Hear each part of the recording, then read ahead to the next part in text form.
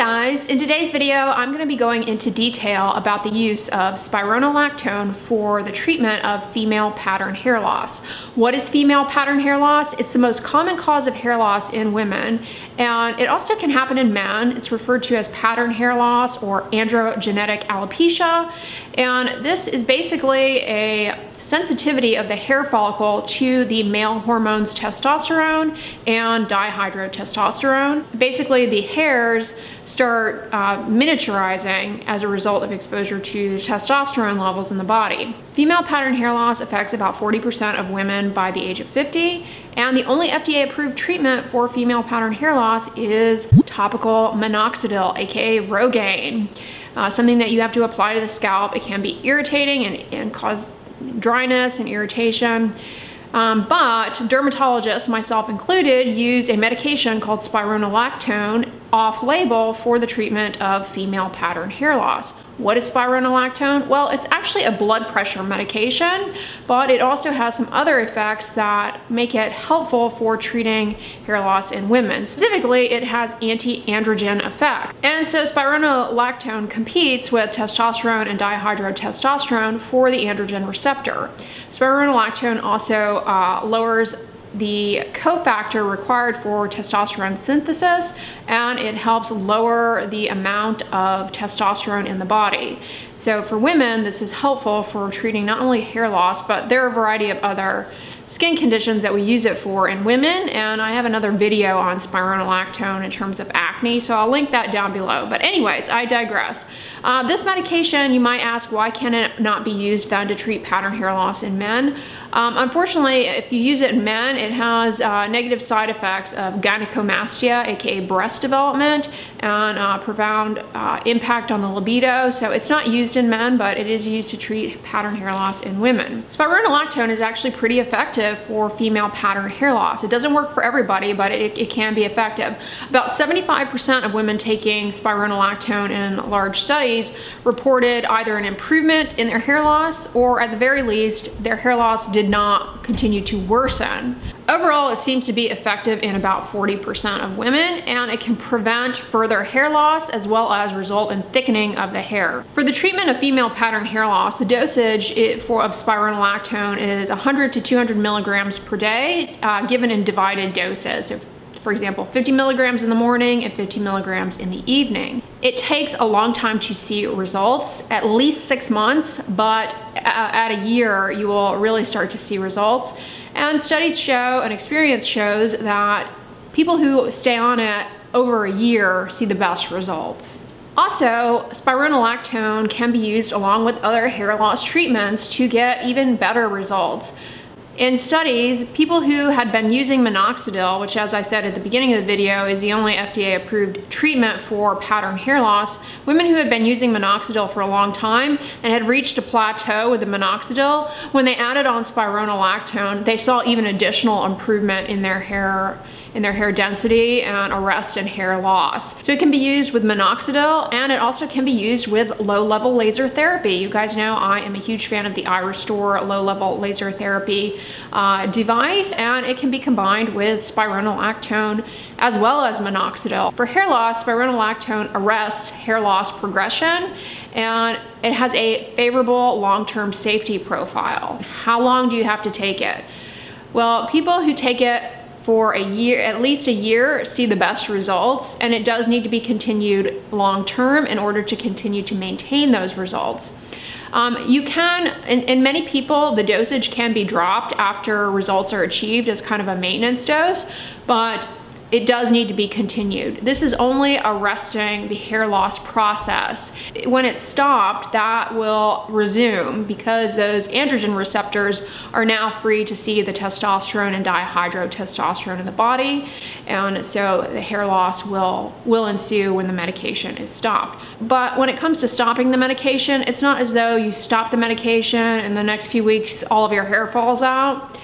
It's really, you stop the medication and now you're going to have normal progression of pattern hair loss. Those hair follicles are going to start seeing the testosterone, dihydrotestosterone, and miniaturize as they would had you never been on it at a rate compatible with the nature of your pattern hair loss. But it's not going to be an all at once thing, but it's not a cure. It merely arrests the process, and in arresting the process, you can get improvement in thickness and density. But it is a safe medication to take long term. The long-term safety profile is very favorable. What are the side effects of taking spironolactone?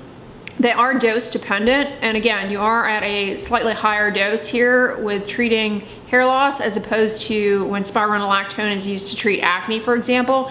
We can get away with lower doses. But the side effects are still pretty favorable. You can experience low blood pressure. If you get up in the middle of the night, make sure you get up kind of slowly, because if you go from lying down to standing up very quickly, you may find that you experience some dizziness that's transient. That is a side effect, but so long as you get up slowly and take your time, it's okay. The body will normalize to that. You also can experience headaches. And because this is a blood pressure medication, it works as a diuretic, so it can make you go to the bathroom more frequently. This medication can raise your potassium levels, although in people who have normal renal function and otherwise are healthy, this is not an issue. As a matter of fact, we don't even really follow the potassium levels in patients on this all of the time unless they have a underlying medical condition or they're taking other medications that can affect the potassium levels in the body. So obviously discuss with your healthcare provider all the medications that you're taking. If you happen to be put on an antibiotic, let your dermatologist know. Some antibiotics can interfere with the potassium levels in the body, but otherwise in healthy people, it's generally not a problem. As an aside, I do always caution patients to not go overboard with consuming coconut water or like a ton of bananas on a daily basis. Coconut water and bananas are high in potassium, so the last thing you want is to push yourself over the limit while you're on spironolactone. But for the purposes of dermatology and the doses that we're using and the patients that we are treating with with spironolactone who are otherwise healthy, this is not an issue. It can make you feel a little fatigued, and it also can cause headache. These side effects though, they typically stabilize after a few months, and that's the end of that. So long term, these things are less of an issue. The other side effects that can happen are menstrual irregularities with some spotting. You can also have breast tenderness and a slightly decrease in libido. But these side effects also will stabilize and kind of usually resolve after a few months, at least in my experience prescribing this medication off-label for both acne and hair loss. When you get the medication though, you will see a black box warning, so I'll tell you guys about that. The black box warning says that this medication has carcinogenic and mutagenic properties. So what you have to understand about that black box warning, the FDA is required to put that there. Basically, that's from animal studies where they put a mega dose of the medication into animals, and there were, tumors and things that formed. Those doses are much, much higher than what is used to treat people, and there's no evidence of any carcinogenic or mutagenic effect in people. There were two very large retrospective population-based studies of women that showed in 2.3 million women, and then another study in 1.3 million women, no association with spironolactone and increased risk of breast, ovarian, uterine, or cervical cancer. So it's safe, but do know that you're gonna see that black box warning there. That comes with a lot of medications. It's based off of these animal studies and has not proven to be the case in actual people with the doses that are used to treat different diseases, and in this case, hair loss. So while it's a very safe medication, it's not safe in pregnancy. It can have, if you are pregnant, it can have negative consequences on the male fetus potentially, so it's contraindicated in pregnancy, and it's not considered safe in breastfeeding either. A lot of people will ask, do you need to be on a birth control pill to take this? So it can help with the side effects of menstrual irregularities, and then obviously it can help prevent pregnancy, which would be contraindicated while taking spironolactone, you'd want to stop before trying to become pregnant. So you know, taking birth control pills are frequently encouraged because of those reasons, but we actually don't have any studies that show adding birth control pills to spironolactone yields any better results in terms of pattern hair loss. In the case of acne, it does offer additional advantage for the acne control, but when it comes to hair loss, we don't have any studies that suggest that adding birth control really gets you any better in terms of your hair loss. Instead, adding things like minoxidil, low-level laser therapy, those other treatments will get you even better results with a hair loss along with spironolactone. Spironolactone is effective for pattern hair loss, but like any hair loss treatment, it's not gonna work for everybody. And it seems to work best when combined with other treatments. Spironolactone is only going to be effective for hair loss that is pattern hair loss. There are many other types of hair loss out there. So before even entertaining the idea of spironolactone, it's critical that you have an accurate diagnosis of your hair loss. It's not gonna work for the many other different types of hair loss out there. So for you, it's critical that you see a dermatologist and get an accurate diagnosis. People who present with hair loss, there is a workup that is typically done. A biopsy, a scalp biopsy, can be incredibly valuable to getting an accurate diagnosis.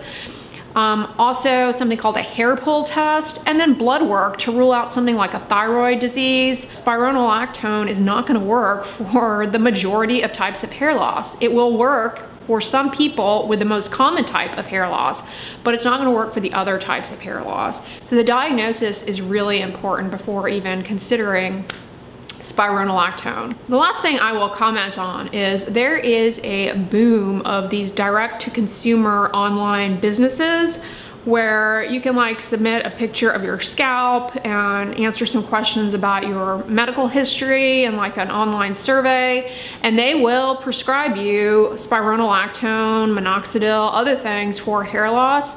It doesn't require you to see like a dermatologist in person. I am not a fan of these, you guys. I have to be frank with you.